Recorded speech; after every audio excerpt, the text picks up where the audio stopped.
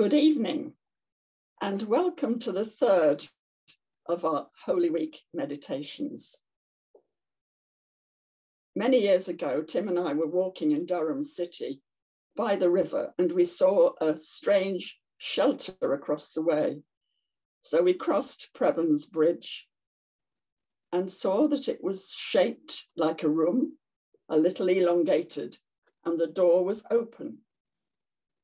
We went in and found ourselves in the upper room, and we sat down and sat quietly in a different place. And so now this evening, we're going to do this. We're going to let the scripture in St. John read us as we listen. And it's in the now, because the Holy Week story is one that we repeat every year, and the message is for us in the present. And so I'm reading to you our reading for this evening, which is in John chapter 13, reading from verse 21 to 32. Jesus has just washed the disciples' feet. And we know too, there is an underground rumbling. If we read in St. Luke, we have another aspect of this story, which is not for tonight, but the disciples were grumbling about being important. And then we have these words, beginning from verse 21. Jesus has just told them that someone would betray him. After he said this, Jesus was troubled in spirit and testified, "I tell you the truth, one of you is going to betray me." His disciples stared at one another, at a loss to know which of them he meant. One of them, the disciple whom Jesus loved, was reclining next to him. Simon motioned to this disciple and said, "Ask him what he means." Leaning back against Jesus, he asked him, "Lord, who is it?" Jesus answered, "It is the one to whom I will give this piece of bread when I have dipped it in the dish." Then, dipping the piece of bread, he gave it to Judas Iscariot, son of Simon. As soon as Judas took the bread, Satan entered into him. "What you are about to do," Jesus told him, "do quickly." But no one at the meal understood why Jesus said this. And since Judas had the charge of the money, some thought Jesus was telling him to buy what was needed for the feast, or to give something to the poor. As soon as Judas had taken the bread, he went out. It was night. When he was gone, Jesus said, "Now is the Son of Man glorified, and God is glorified in him. If God is glorified in him, God will glorify the Son in himself and will glorify him at once." This is the gospel of Christ. And so we come to a moment of great poignancy in the story of Jesus. And it has been a privilege for me over these last few days to sit with this story. It's a tragic moment. It's a moment of great intimacy. And if we look at what Jesus already knew, we see in verse 1 of this chapter, he knew his time had come. He knew, verse 3, that God had put all things under his power. He knew that Jesus, verse 11, was to betray him. And so he tells his dear friends this and searches deeply into their listening hearts. And Jesus speaks some words that are very sharp. Verse 18, he who shares my bread has lifted up his heel against me. That's the quote from Psalm 41. It's a phrase full of cruelty, of violence. And yet somehow we feel that in Jesus' mouth, it's not angry, but sorrowful. For Jesus is troubled in spirit, St. John says. One commentator has told this story as being love's last appeal. And so let us look closely at what's happening here. Where are they sitting? There have been so many paintings, so many depictions of this upper room. And some people think that maybe as Jesus welcomed his dear friends round the table, he might have said to Judas, Judas, sit on my left, a place of privilege, a place for a dear friend.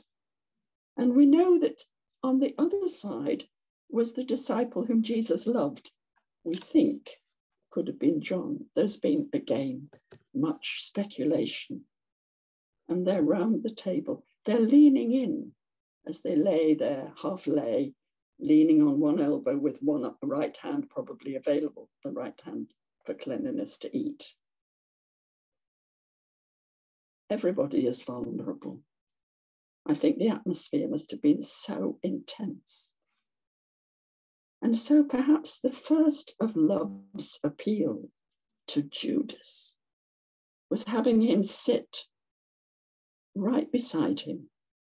Our Lord calls him there. And nobody would have been bothered. He had a title. He was the treasurer. He was quite important. And indeed, we know in that lovely story of Mary anointing our Lord, he had protested. He was guarding the money, it would appear, protesting, maybe protesting a little bit too much.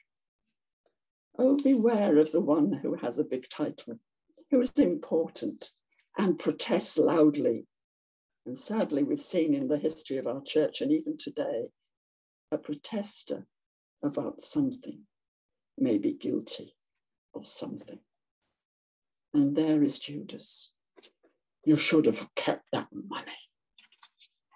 In his heart, dear friends, he was a thief. So winsomely, our Lord gives him this chance. And then he says, kind of code, but not really, as the custom was. And here is love's next appeal. He says, the one who will betray me will be the one to whom I dip this bread in the sauce, in the tasty morsel dish, and I give it to him. That was a custom. In the story of Ruth, when Boaz wants to show Ruth that he really likes her and appreciates her, he invites her to dip the morsel into the wine. This was a familiar gesture. And here is another appeal. Judas, I'm giving you this special tidbit. I'm looking at you. Are you looking at me? Can you see that I'm calling you? And we read in the scripture, in a flash, that as soon as he had taken the bread, he got up and he got ready to go out. And then the friends hear Jesus say something, and it's quite ordinary, really. What you've got to do quickly. But the shock that's gone through the dear friends, and what fascinated me as I sat with it was they could not guess who would betray him? It wasn't apparent. They'd argued about importance. They hadn't argued about who might betray. And dear Peter, bless him, he daren't ask our Lord. He had to say, ask him. And yet it was Peter's style always to blurt things out, but something stopped him. Because in another day, he would betray him too. Was something clutching at his heart then? So follow with me, dear friends. Judas receiving a token, a treat, still gets up from the table. What you've got to do quickly. And the friends would just think, oh, well, that's what treasurers do. He'll be doing the shopping, or maybe he'll give some money to the poor. Follow with him, dear friends, because St. John opens the door and we go through the door into the dark with Judas. And then St. John writes words which have been held and treasured and which have struck the heart of the believer down the years. It was night.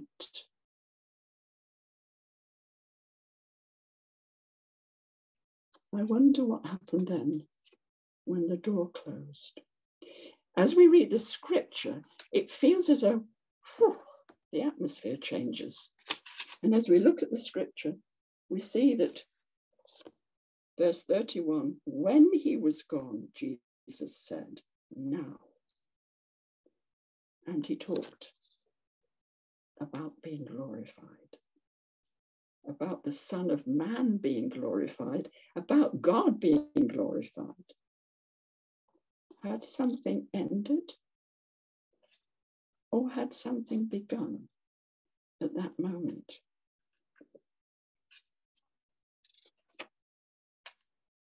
It was night.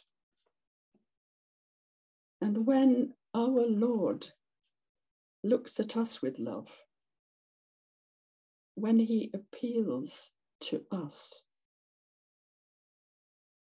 dear friends, we might be about to walk into the dark in our own lives.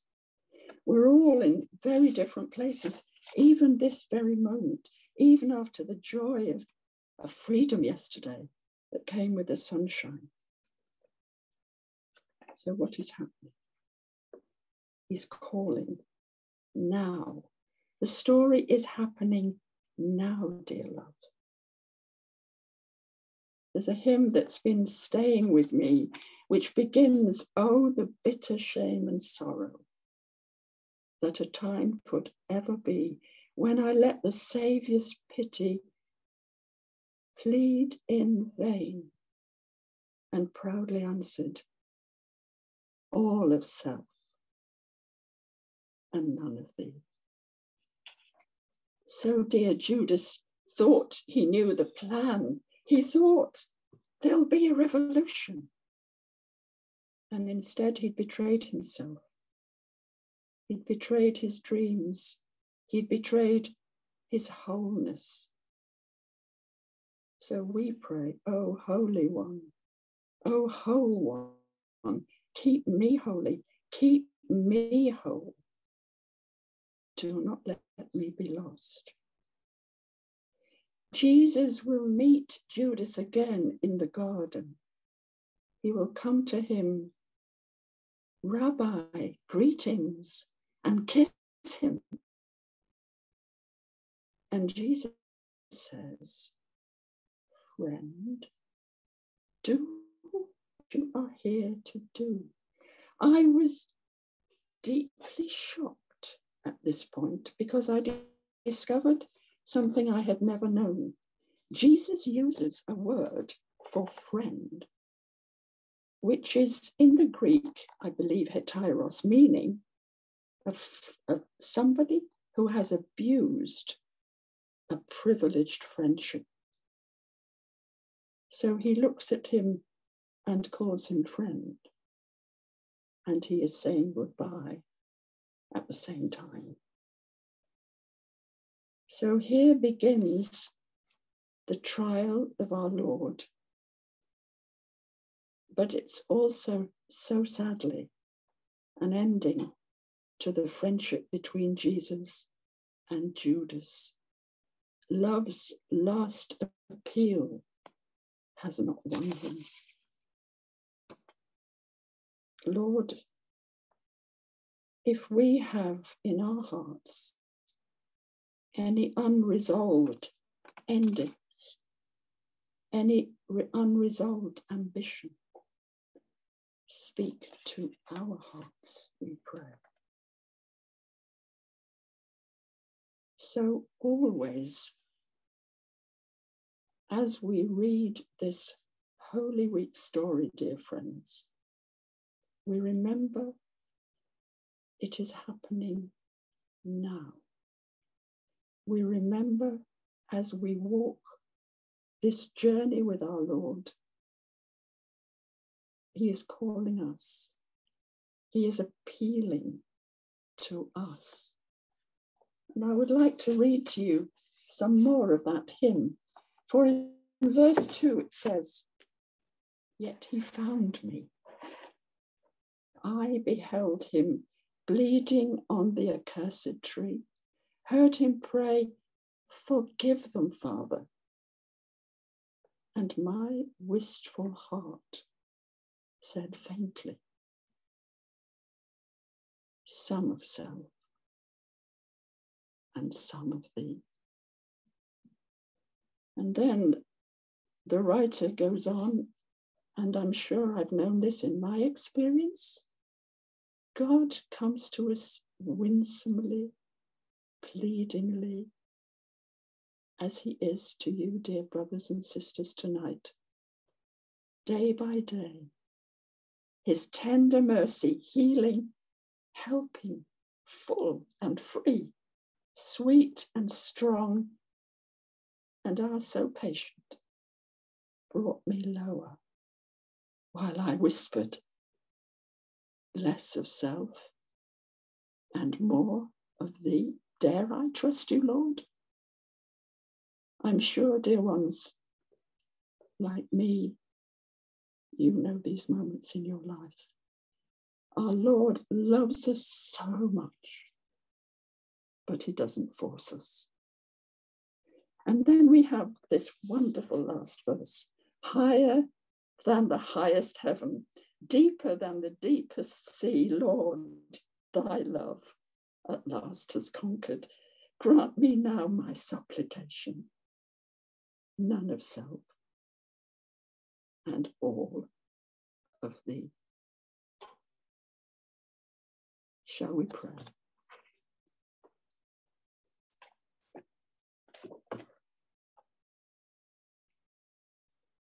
Dear Father, may we walk this day in the way of the cross and always be ready to share its load. So may this moment, Lord, in history, not be left there as we sit at the table with our Lord, and we shall do so tomorrow in that precious communion. May we know your call to us in the present moment, that we may live in the power of the Spirit and in the presence of Jesus for the whole world. So, can we hold hands? I'm holding my palm cross as we discover together what has been called the most remarkable joy and the most remarkable sorrow as we take up our cross, woven into the pattern of our days. Amen.